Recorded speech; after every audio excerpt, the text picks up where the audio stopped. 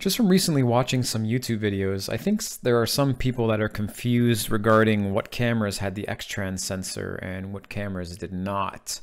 If you just do a quick Wikipedia here, and I'm not doing anything groundbreaking here, I'm just going to the website, you can see that, okay, fine, so this is a typical Bayer sensor filter array, and then this is the X-Trans. There's a lot more green photoreceptors there, larger as well.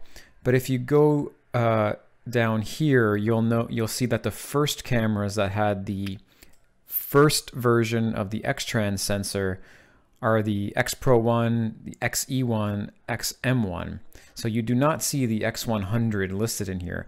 The original X100 camera actually had a CMOS Bayer sensor array and not an X-Trans.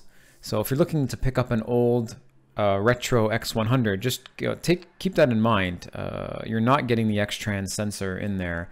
I believe that means it had a low pass filter in it. So, and I originally had an X100 as well, and I do notice when I did have it that the images are just generally softer because it has that that filter in there. But in the X-Trans, it's not really needed. X Pro 1, XE1, XM1 had the first generation X-Trans sensor at 16 megapixels. Then we're looking at the X-Trans 2, which is the majority of the cameras here. So the X100S, EX2, XT1, very popular, X100T, super popular, XT10, popular. So all these cameras, X70.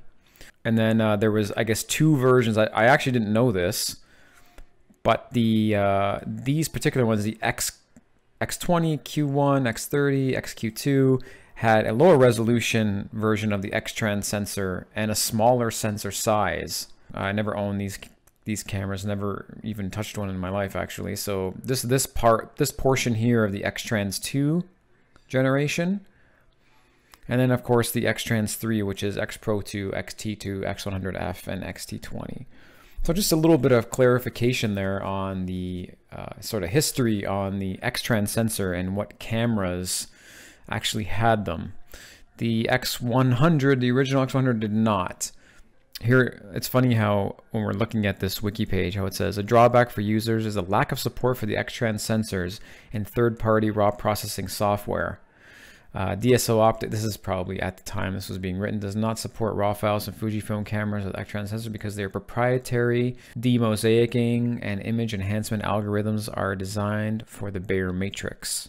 I don't know if that's still true or not. I don't go to DxO Mark or anything like that. Under certain conditions, cameras equipped with X-Trans 2 and 3 can exhibit purple flare grid artifacts in backlit photos. This occurs due to the particular arrangement of the phase detection and masking layers on the sensor. The appearance of the effect can vary with demosaicing algorithms in use. Well, this might be a good explanation of what the X-Trans sensor actually is trying to do. So Fujifilm have adopted an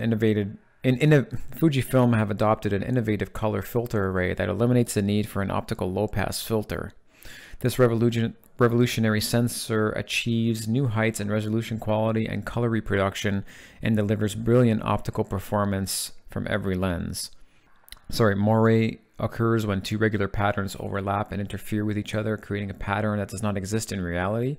This is a common problem in cameras using conventional Bayer arrays where the regular pattern of the sensor clashes with the pattern being captured. So repeated regular pattern, Bayer array, Moire at high resolution. Optical low pass filters reduce the Moire noise, but overall the resolution of the captured image. So yeah, you can see much sharper up here without a low pass filter, and with the low pass filter just gives it that little bit of not as sharp, less sharp, let's just say that. Moire is not an issue with traditional film due to the irregular size and layout of the particles. Again, repeated regular pattern with film, no issue.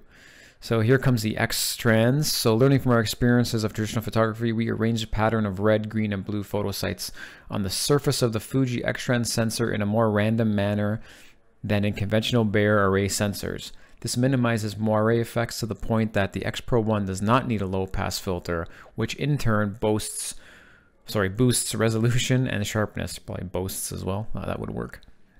Without using an optical low pass filter, Moire is limited while preserving the high end resolution. So there's a repeated sort of pattern. There's the X-trans array versus the conventional Bayer array. You can see the two